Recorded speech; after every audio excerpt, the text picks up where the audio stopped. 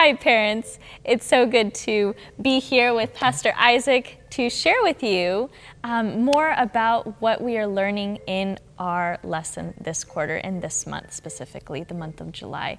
We are going over making more melodies. Now, if you think, well, didn't we just learn about the Psalms and making melodies?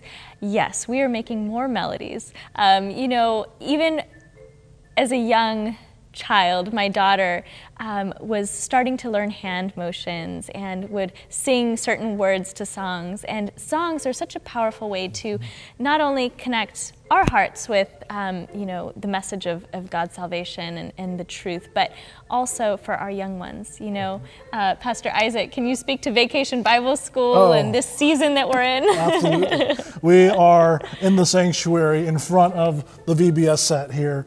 And if your kids are like mine, they connect at VBS through music.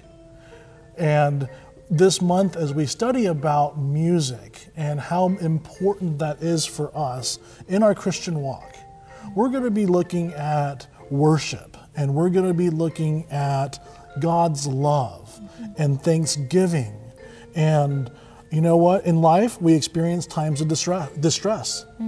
And so as we have conversations with our kids, through music, we get to explore so many different emotions because God is ready and eager to meet us through all aspects of life. And so I'm excited about it. I don't know about you. Yeah.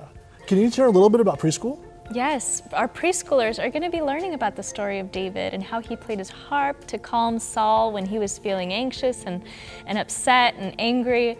And we're just going through the story of David, how he was a shepherd boy, how God called him and how God used him and used his music even in a form of ministry. And so, you know, we're going to be talking about music this month, and we hope that you maybe will have a conversation with your kids about songs that they like, and maybe play some songs, some Christian songs, and see if you can learn the hand motions together and really just connect with the song.